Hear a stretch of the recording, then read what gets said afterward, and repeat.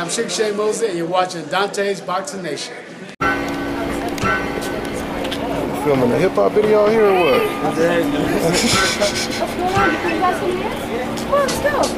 You got the whips and the models out. Whip documentary.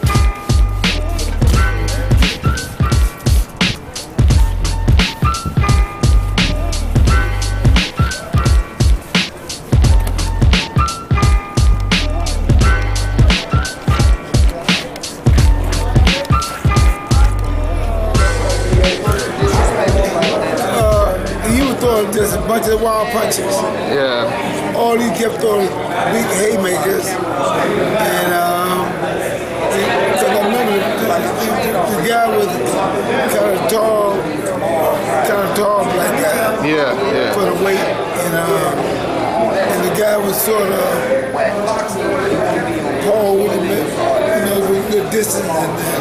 And every now and then they still kept Porter with a shattered circle. Captain Porter was talking about, I'm gonna leave here happy, and I'm gonna leave here with a smile on my face. Did you remember that? Yeah, yeah. At the end of the show, we was talking about. Wait. You said Shawn Porter said that, or what? Who said they were gonna leave with a smile on their face? I think Captain Porter said, I'm gonna leave here with a smile on my face. That's what he said. He said, this fight right here ain't gonna get me down, and I'm gonna go back to the drawing board. But they can't go back to the drawing board. No, yeah. Because the daddy don't know what the hell to teach him. And so you think Porter? There's nowhere to go. You think Porter need a new trainer? You need a new trainer. So damn bad. I heard that. What you think about Kell Brook? He had a little bit of a slick style. I seen him doing a couple little. Well, I didn't see him really.